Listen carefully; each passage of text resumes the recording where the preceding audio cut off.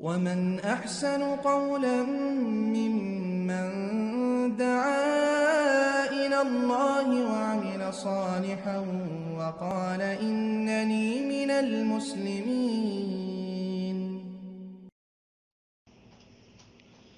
আলহামদুলিল্লাহ কাফা ওয়াসসালামু আলা ইবাদিহিল্লাযীনা ইসতাফা মা বা'দ।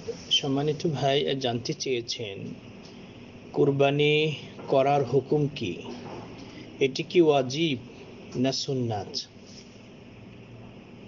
এবং স্বামী স্ত্রী উভয়ের যদি কুরবানি দেওয়ার সামর্থ্য থাকে তাহলে কি উভয়ের উপরেই কুরবানি করাটা অপরিহার্য? আকুলা বিল্লাহি তৌফিক। কুরবানি একটি গুরুত্বপূর্ণ ইবাদত যা আল্লাহ সুবহানাহু ওয়া তাআলা প্রত্যেক সম্প্রদায়ের উপরেই এই বিধানটা প্রণয়ন করে দিয়েছেন। আল্লাহ সুবহানাহু ওয়া তাআলা ইরশাদ ফরমান, ওয়ালিকুল্লি উম্মাতিন জাআলনা মানসাকা লিয়াযকুরু ইসমাল্লাহি আলা মা রাযাকাহুম মিন বাহিমাতিল আনআম। আমি প্রত্যেক সম্প্রদায়ের জন্য কুরবানির বিধান প্রণয়ন করে দিয়েছি, তারা যেন আল্লাহর দেওয়া রিজিক স্বরূপ আল্লাহ তাদেরকে যে চতুষ্পদ জন্তু দান করেছেন এর উপরে যেন আল্লাহর নাম স্মরণ করে। তাহলে এই কুরবানির প্রথা আবাহমান কাল থেকেই চালু ছিল। কুরবানি এটি ওয়াজিব না সুন্নাহ, এই ব্যাপারে ইসলামিক স্কলারদের মাঝে মতবিরোধ পরিলক্ষিত হয়।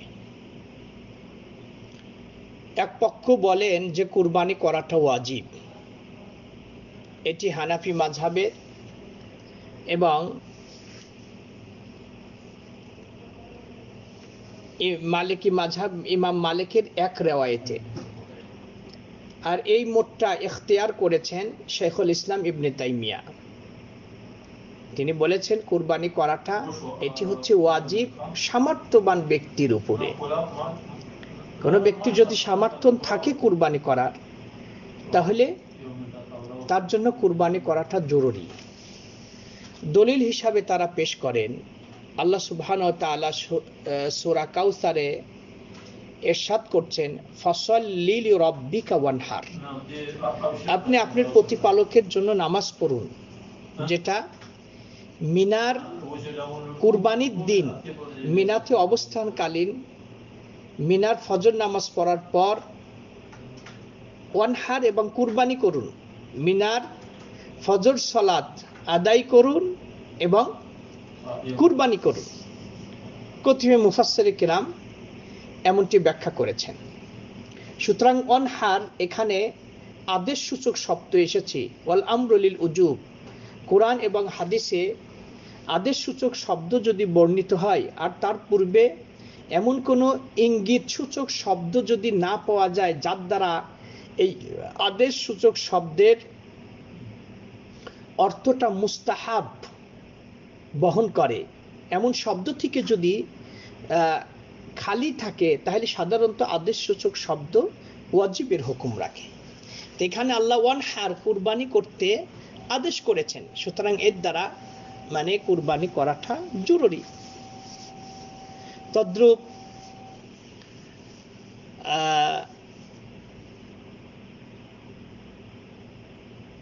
হাদিসে এসেছে রাসূল আকরাম সাল্লাল্লাহু আলাইহি ওয়াসাল্লাম বলেছেন, মান কানাত লাহু সাআহ ওয়া লাম ইউযাহি ফালা ইয়াকরাবান্না মুসাল্লানা। যে ব্যক্তি কুরবানি করার সামর্থ্য রাখে, এত সত্ত্বেও যদি সে কুরবানি না করে, তাহলে সেজন্য আমাদের কুরবানির দিন ঈদের নামাজের নিকটেও যেন না আসে। হাদিসটি মুসনাদ আহমদে বর্ণিত হয়েছে। হাদিসের হুকুম হাসান। তদ্রূপ আর একটা হাদিস বর্ণিত হয়েছে, জুনদুব বিন সুফিয়ান রাদিয়াল্লাহু আনহু বলেন, আমি রাসূল আকরাম সাল্লাল্লাহু আলাইহি ওয়াসাল্লামের সঙ্গে ঈদের দিন উপস্থিত হলাম। ফালাম্মা কদা সালাতাহু বিন্নাস, রাসূল সাল্লাল্লাহু আলাইহি ওয়াসাল্লাম যখন মানুষদেরকে নিয়ে ঈদের সালাত আদায় শেষ করলেন, নাযারা ইলা গানামিন, ঈদের নামাজ শেষ করে হঠাৎ করে দেখলেন যে একটি ছাগল জবাই করা আছে। কদ্দুবিহাত, একটি ছাগল অলরেডি জবাই করা হয়ে গেছে। ফাকালা মান যাবাহা ক্বাবলা সালাহ, এবার রাসূল বললেন যে ব্যক্তি ঈদের নামাজের পূর্বে জবাই করে, ফালিয়াযবাহ শাতান মাকানাহা, তার এই পশু কুরবানি হয় নাই, সুতরাং তদস্থলে আরেকটা ছাগল যেন সে জবাই করে। ওমান লাম ইয়াকুন যাবাহা ফালিয়াযবাহ আলা ইসমিল্লাহ, আর যে এখন পর্যন্ত জবাই করি নাই সেজন্য জবাই করার সময় আল্লাহর নাম স্মরণ করে। সুতরাং এখানে রাসূল সাল্লাল্লাহু আলাইহি ওয়াসাল্লাম হাদিসটি ইমাম মুসলিম তার সহিহ মুসলিমে হাদিসটি বর্ণনা করেছে। এখানে রাসূল বললেন ফালিয়াযবাহ শাতান মাকানাহা, ঈদের নামাজের পূর্বে কোন ব্যক্তি কুরবানি করলে সেজন্য সেই স্থানে আরেকটা পশু যেন কুরবানি করে, তিনি এটা পুনরায় কুরবানি করার আদেশ করলেন। এর দ্বারা বোঝা যাচ্ছে যে কুরবানি করাটা এটি হচ্ছে ওয়াজিব, এটি হচ্ছে ওয়াজিব। কিন্তু অধিকাংশ উলামায়ে কেরাম বলেছেন যে কুরবানি এটি হচ্ছে সুন্নতি মুআক্কাদা, যেমন শেখ বিন বাজ, শেখ উসাইমিন, এরপরে ইমাম আহমদ, ইমাম শাফি, ইমাম মালিক এবং আবু সুফিয়ান, যেটা ইমাম আবু হানিফার একনিষ্ঠ ছাত্র ছিলেন, তারও এক রেওয়ায়েত মতে কুরবানি করাটা সুন্নতি মুআক্কাদা, যথেষ্ট গুরুত্ব এসেছে।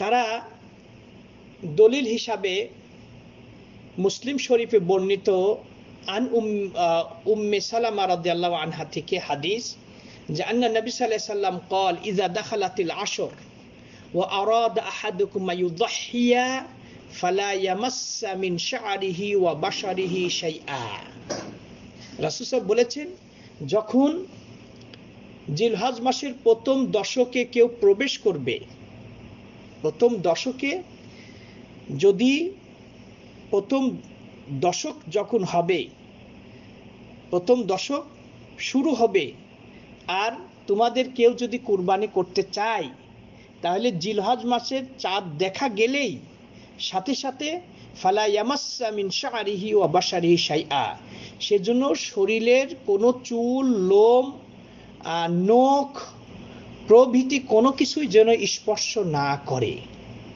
তাহলে এখানে রাসূল বলেছেন ওয়া আরাদা আহাদুকুম আইয়ুযাহিয়া, তোমাদের কেউ যদি কুরবানি করতে চায়, তাহলে এখানে ইচ্ছা যদি করে, তার ইচ্ছার উপরে বিষয়টি নির্ভর করবে। এর দ্বারা ওনারা বলেছেন যে এর দ্বারা বোঝাচ্ছে যে এটি সুন্নতে মুআক্কাদা। তাছাড়াও তারা দলিল হিসাবে পেশ করেন যে আবু বকর, ওমর রাদিয়াল্লাহু আনহুমা 1 বছর অথবা 2 বছর তারা কুরবানি করেন নাই, মাখাফাতান আইয়ুরা যালিকা ওয়াজিবা। وورد أن أبا بكر وعمر لا يضحيان السنة أو سنتين مخافة أن يرى ذلك واجبا, তারা ওয়াজিব হয়ে যাওয়ার আশঙ্কায় 1 বছর অথবা 2 বছর তারা কুরবানি করেন নাই। কিন্তু এইটার প্রতি উত্তরে বলা হয় যে তারা এই প্রকাশ্যে কুরবানি করেন নাই, কিন্তু গোপনে করেছেন, নিরালয় করেছেন। কারণ প্রকাশ্যে কুরবানি করলে এটা ইখলাসের বিপরীত, হয়তোবা লোক দেখানোর ভাব এখানে মানে প্রকাশ পেতে পারে, এই আশঙ্কায় তারা নিরালয়ে নির্জনে কুরবানি করেছেন। তাদের এই প্রতি উত্তরে বলা হয় আল্লাহু আলাম, আল্লাহ ভালো জানেন। যাই হোক, সার কথা হচ্ছে যে কোনো ব্যক্তির যদি সামর্থ্য থাকে তাহলে গুরুত্বপূর্ণ একটি ইবাদত, এই ব্যাপারে অবহেলা না করাটাই উচিত, কুরবানি দেওয়াটাই উচিত। কারণ আল্লাহ রাব্বুল আলামিন বলেন কুল ইন্না সলাতি ওয়া নুসুকি ওয়া মাহইয়া ওয়া মামাতি লিল্লাহি রাব্বিল আলামিন, আমার নামাজ, আমার কুরবানি, আমার জীবন মৃত্যু একমাত্র আল্লাহর জন্য।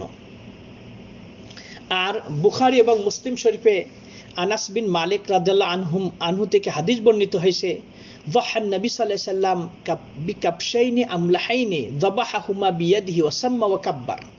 রাসূল সাল্লাল্লাহু আলাইহি সাল্লাম সব সময় প্রত্যেক ঈদের দিনে দুটি পশু কুরবানি করতেন, দুটি মানে লম্বা মানে তরুতাজা পালোয়ান স্বাস্থ্যবান দুটি দুম্বা রাসূল সাল্লাল্লাহু আলাইহি সাল্লাম কুরবানি করতেন। একটা তার ফ্যামিলির পক্ষ থেকে, আর একটি হচ্ছে তার উম্মতের পক্ষ থেকে, যারা কুরবানি করতে পারে নাই তাদের পক্ষ থেকে।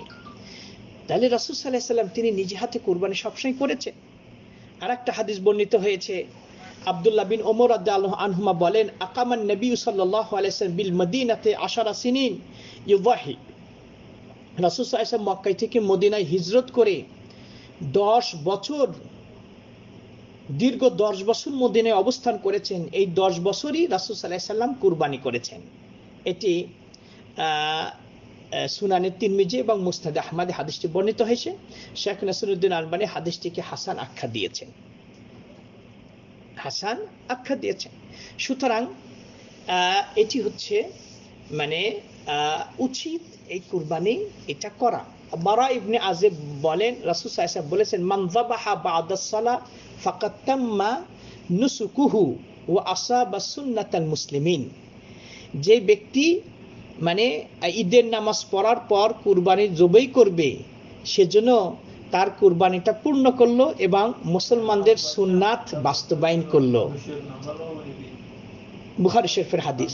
তো এই সমস্ত দলিল প্রমাণাদির আলোকে কুরবানি করাটা এটা হচ্ছে জরুরি। এমনকি শেখ বিন বাজ, শেখ উসাইমিন এবং ইমাম আহমদ বিন হাম্বল রাহিমাহুল্লাহ বলেছেন যে কোনো ব্যক্তির যদি হঠাৎ করে টাকা পয়সা যদি না থাকে, তাহলে সে ঋণ করে হলেও কুরবানি করবে, কিন্তু এই ঋণটা অতি তাড়াতাড়ি শোধ করার যদি তার মানে মনোবল থাকে যে আমি ঋণটা অতি তাড়াতাড়ি শোধ করব, তাহলে কালক্ষেপণ না করে অতি দ্রুত বেগে এই ঋণটা শোধ করার যদি তার মন মানসিকতা থাকে, এই ক্ষেত্রে কুরবানি মানে মানে যদি টাকা শর্ট পড়ে অথবা টোটালি যদি টাকা না থাকে, অন্যের কাছে ধার করে নিয়েও কুরবানি করাটা তারা অভিমত ব্যক্ত করেছেন। সুতরাং কুরবানি করা এটি হচ্ছে উচিত, এতে কার্পণ্যতা করা উচিত, কার্পণ্যতা পোষণ করা ঠিক নয়।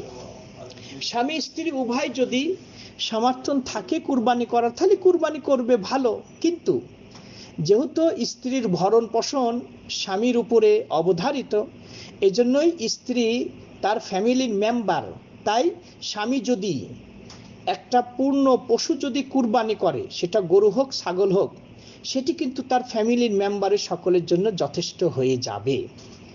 এজন্য রাসূল সাল্লাল্লাহু আলাইহি ওয়াসাল্লাম তিনি তার ফ্যামিলি জীবিত মৃত সকলের পক্ষ থেকেই তিনি একটি পশু কুরবানি করতেন। সুতরাং স্বামী যদি একটা গরু অথবা ছাগল অথবা উট যদি কুরবানি করে, কুরবানি করার সময় বলবে যে এটা আমার এবং আমার ফ্যামিলির মেম্বারের পক্ষ থেকে, বিসমিল্লাহ আল্লাহু আকবার, আল্লাহ এটা আপনি কবুল করুন। তো এটি ইনশাআল্লাহ যথেষ্ট হবে, দুইজনের উপর জরুরি না, কিন্তু সমর্থন যদি থাকে তাহলে দিল, কিন্তু এটা স্বামীর উপরে, স্বামী দিলেই স্ত্রীর পক্ষ থেকে এটি আদায় হয়ে যাবে। আল্লাহ সুবহানাহু ওয়া তাআলা আমাদের সকলকেই যেন কুরবানির মতন একটি গুরুত্বপূর্ণ ইবাদত